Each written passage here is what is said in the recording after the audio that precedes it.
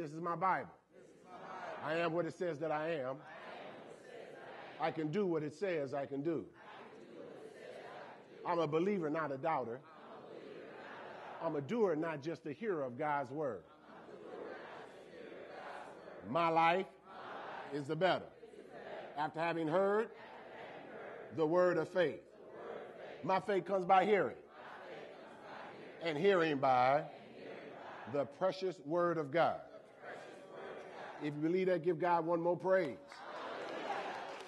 Amen. I want you to turn your Bibles to Luke chapter 16.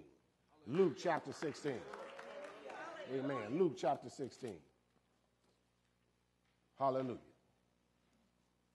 We started this year out talking about, or late last year talking about, the fresh fire anointing.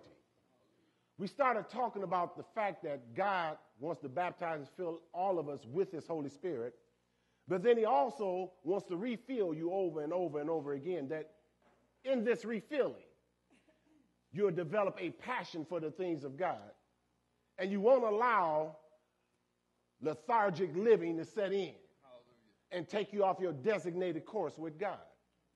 And so now, if we read the book of Acts, you'll see where Jesus tells the apostles not to leave Jerusalem until they be endued with power from on high. Amen.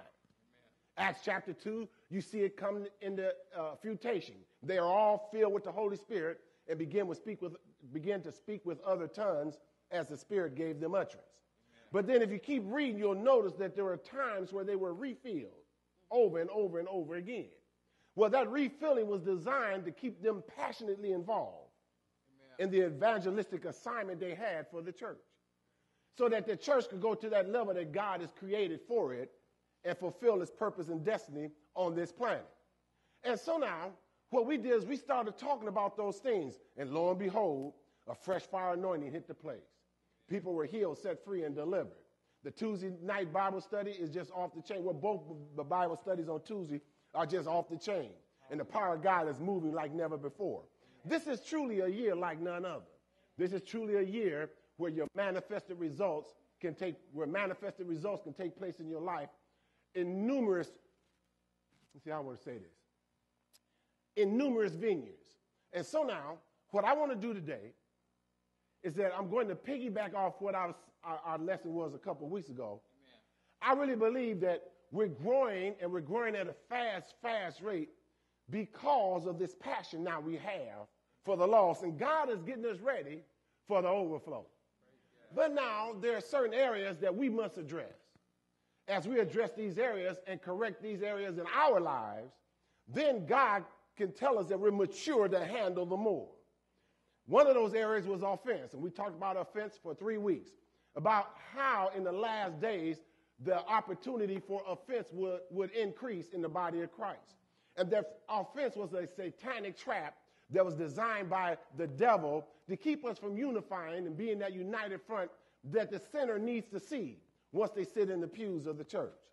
And so now I'm going to piggyback off that, and we're going to deal with something else here today.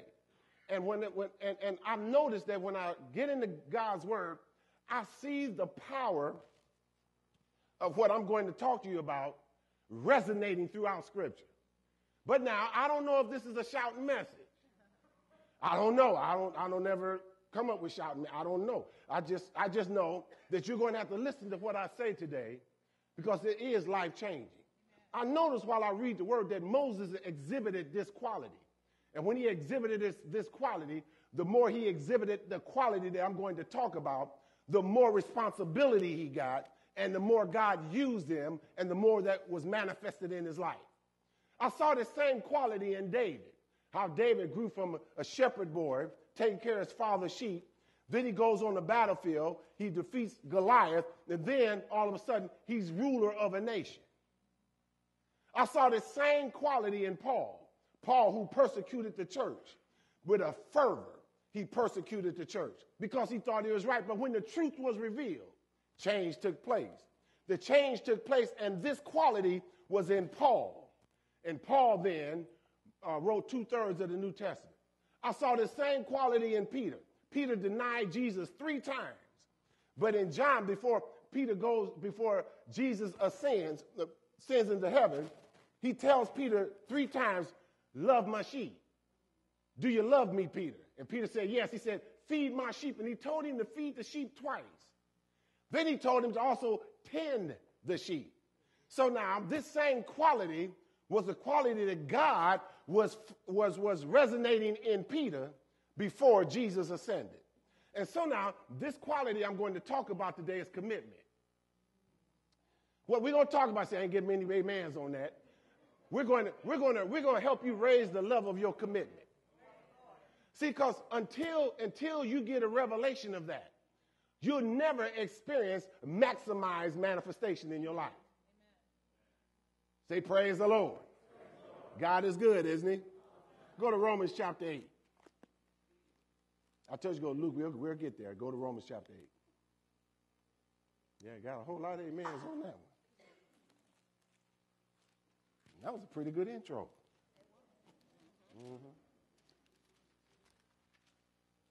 Amen. Verse 37. It says, yet in all these things we are more than conquerors through him who loved us.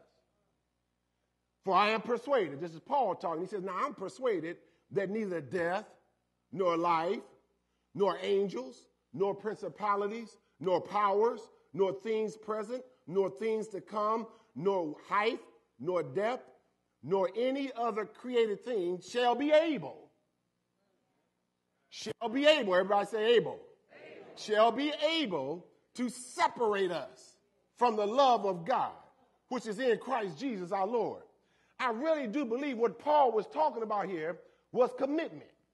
That no matter what comes up, no matter what comes my way, no matter the storm, no matter the terrain or the circumstances, I'm not going to give up on God. Amen. God is good. And so now, let's go to Luke chapter 16. Luke chapter 16. Everybody say commitment. Repeat this after me. I'm raising the level of my commitment. Amen.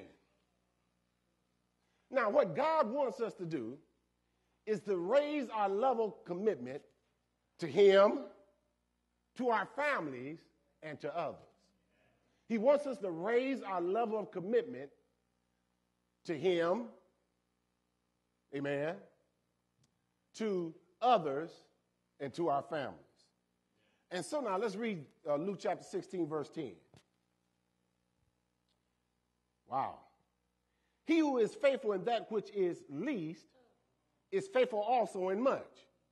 He who is unjust in that which is least is unjust also in much. Therefore, if you have not been faithful in the unrighteous mammon, who will commit to your trust true riches? And if you have not been faithful in that which is another man's, who will give you what is your own? So now, my objective in these lessons, I think it's going to be about 7 or 8 of them.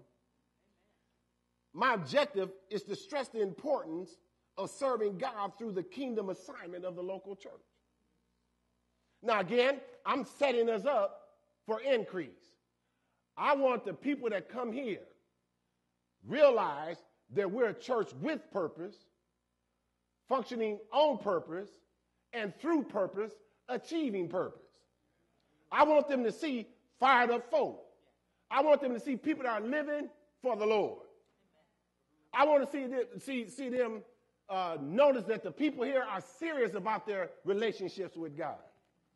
In other words, I don't want your character to pull anybody away from what God wants to do in their lives. Okay? Amen? Look at his name and say he's talking to you. And so now, Matthew chapter 6, verse 33 says, seek ye first the kingdom of God, and all his righteousness and all these things will be added. So now, I have to take on a kingdom mentality before increase comes in my life. Amen. So it can't be about me anymore. It can't be about my naming and claiming everything that God, there ain't nothing wrong with that, but it has to be about more than that. It has to be about me living a life and making a commitment to the point where other people see my commitment and want to commit to what I'm committed to. God is good. So, raising our commitment is the choice to put forth more deliberate, decisive, determined, and disciplined effort to achieve a predetermined objective. Y'all get that? Okay. Raising our commitment is the choice to put forth more deliberate, decisive, determined, and disciplined effort to achieve a predetermined objective. Now, what we're talking about here, listen to this, what we're talking about here is increased effort in the kingdom. That's what I'm talking about, increased effort in the kingdom. Now, if I increase my effort in the kingdom, it's going to affect my relationship with God, it's going to affect my relationship with others, and it's going to affect my ministry with the Lord. Those three things. If I put up an increased effort, it's going to affect some areas in my life. And it's going to be to your good. God is good. Now, where there is a desire for great output and effort, the raising of one's commitment will be automatic. What am I saying? Okay, if I have a cause that I'm sold to, commitment is automatic. If I'm sold out for Jesus, my commitment is automatic. Right? If I'm sold out to the Lord, my commitment can be counted on. All right. Luke 6:38.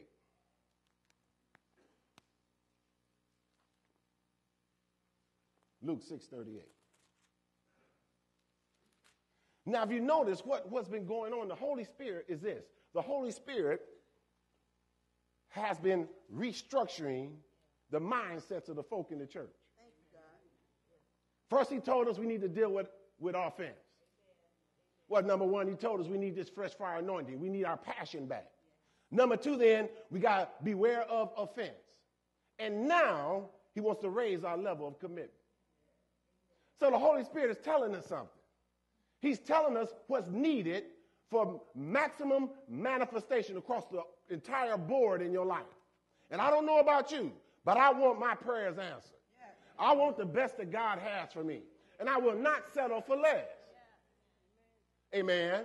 So then, I've developed a passion for the Lord. I've developed a passion for the ministry of the Holy Spirit. I've developed a passion to fulfill my purpose and destiny in my life. Because my purpose and destiny fulfilled includes you. All right. God is good. Luke chapter 6. We're going to go to verse 38. Give, and it shall be given unto you good measure, pressed down, shaken together, running over, shall be put into your bosom. Now, that's not what I'm talking about right now. But this last part is. For with the same measure that you use, it will be measured back to you. The same measure that I use will be measured back to me. God's commitment to me cannot rise above my commitment to him. I'm going to say it again. God's commitment to me cannot rise above my commitment to him. Next week on Walking by Faith. And you know, this is for me. This is one for me. Am I right before God in the way I am dealing with my spouse, my family, or am I just using my leverage? I'm the man. But if you got to say that, then maybe they're not convinced you are. And now, back to our broadcast. If I'm not committed to him, he can't be committed to me. God is good. The way I measure it out is the way I can expect it to come back to me. The way you measure it out is the way you can expect it to come back to you. So then, if that's the case, what has your commitment been like with God?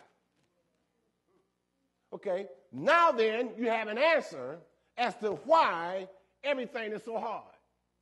If your commitment to him has not matched his commitment to you, or his commitment to you cannot match your commitment to him. Meditate on it, shall I? Okay, because let's face it, we all got questions. Okay, how come God going to allow this to happen in my life? Well, it goes back to your commitment to him. That's part of it. How committed have we been to him? All right. Okay, now, this justifies the level of expectation I have in dealing with God. That whatever I put in it, I can't expect any more than that, what I put in it, to come out of it. So now, that helps me with my level of expectation when I'm dealing with God, because if I'm never there for him, then I can't expect him to always be there for me.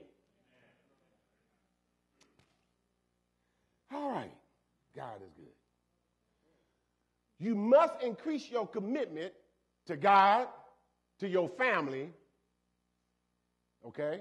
God, your family, and others. Because again, it ain't all about you. Look at your neighbor and say, it ain't all about you. Now ask him, what's your problem? Amen. So now, in life, we know that extra effort tends to pay off. I mean, when you put extra effort into your relationship with your husband and wife or wife, it's going to pay off. If you put extra effort in your job, it'll pay off.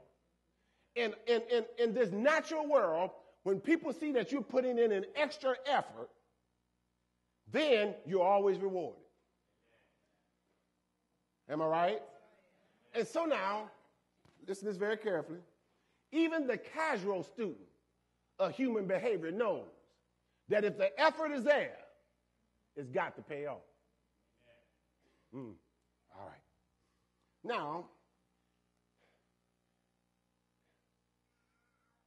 if I increase my focus on the thing, it'll increase my effort. Then it's got to yield something for me. Whatever I focus on and give my all to, it has to yield something in my life. If it's a godsend, it has to yield something in your life. And that's what we're going to talk about here today, raising your level of commitment. Because if my commitment level goes up, maximize expectation and manifestation is my reward. And if you want more from God, God requires a little bit more from you than what he's been getting. All right, God is good. Now, to help you along in that, Job 36, verse 11. Now, I'm going to share with you now God's equation for kingdom success. God's equation for kingdom success. Whatever you want from God is available for you, but God has an equation that where every variable must be satisfied. Amen. It says in Job 36, verse 11, listen to this. If they obey and serve him, they will spend their days in prosperity and their years in pleasures is plural, right? If they obey and serve him, they'll live their days in and their years in pleasures. Now, listen to me very carefully, because we kind of overlook this, because we like the pleasures and the prosperity. But listen to this very carefully. Serving God is part of the equation God has for kingdom success. If you obey and what? Stop. If you obey and, if you obey and, if you obey and, if you obey and,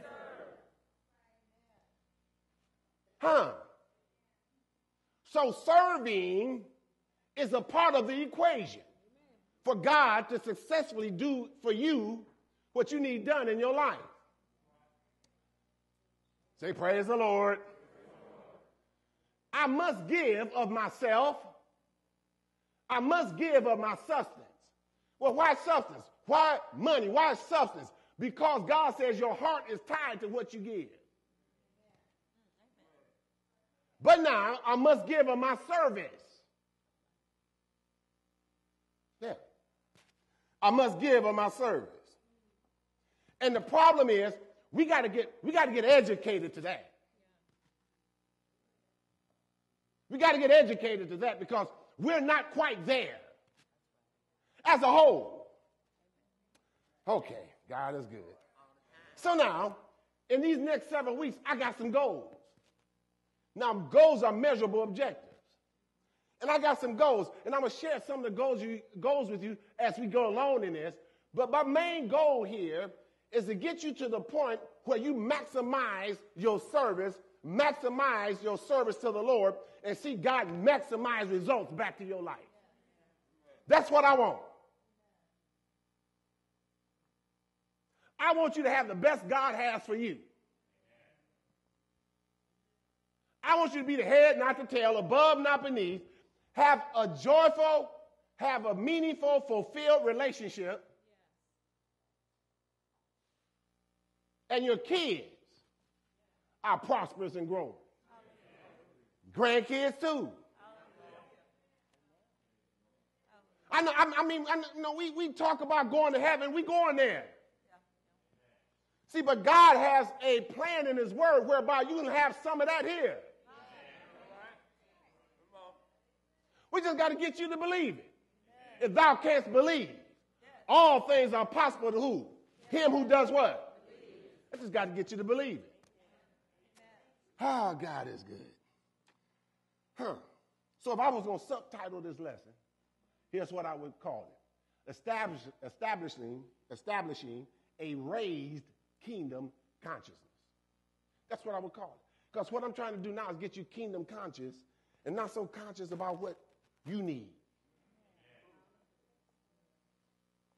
Because, see, he said, if you take care of mine, I'll take care of yours. So I got to get you to think more kingdom and less about, oh, I need a job, and less about, all this other stuff. And if I can get you wrapped up in, because he said, if I be lifted up. Okay, God is good.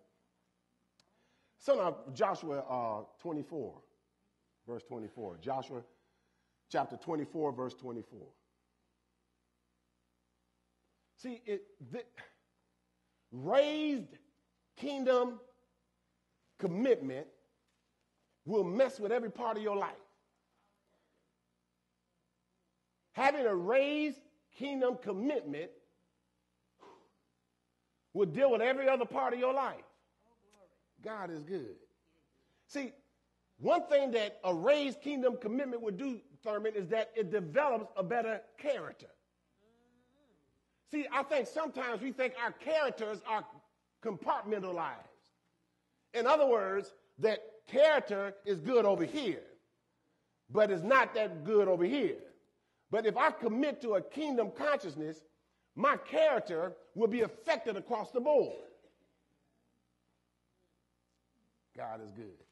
Joshua 24, verse 24. It says, and the people said to Joshua, the Lord our God we will serve, and his voice we will obey. Now, think about it. So then, I can obey him and not serve him. Think about it. Meditate on it, Shalom. I can obey him and yet not serve him.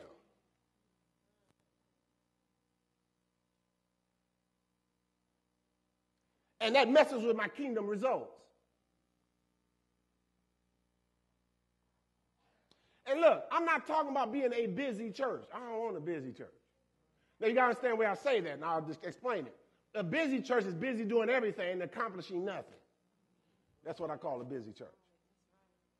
But I want a purpose-driven church. When whatever we purpose, it's fulfilled and glorifies him, not us. God is good. So now for the next few minutes, I got 20 minutes. What I'm going to do, I'm going to talk about 4 things. Number 1, I'm going to talk about the raised kingdom defined. I'm going to define it for you. Number 2, I'm going to talk about the raised kingdom commitment deterrence. What can deter me from developing a kingdom consciousness? Number 3, I'm going to talk about a raised kingdom commitment desire. How do I get the desire for a kingdom conscience? Then last but not least, I'm going to talk about the raised kingdom commitment discoveries. Man, there's a whole lot of benefits that are ascribed you when you get kingdom-minded. Amen. God is good. All right. First one we're going to talk about is the raised kingdom commitment defined. Deuteronomy chapter 6. Now remember, the Bible says, seek ye first the kingdom of what? And all his, and all these will be what? So God is telling us that if we seek just the kingdom, seek the kingdom, everything we need will be taken care of. If we can just seek the kingdom.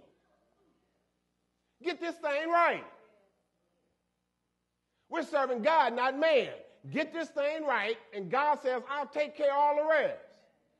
Now, I don't know about you, but there's a good feeling attached to knowing that God is going to take care of all of your rest. But let's face it. Upcoming events at New Covenant Christian Center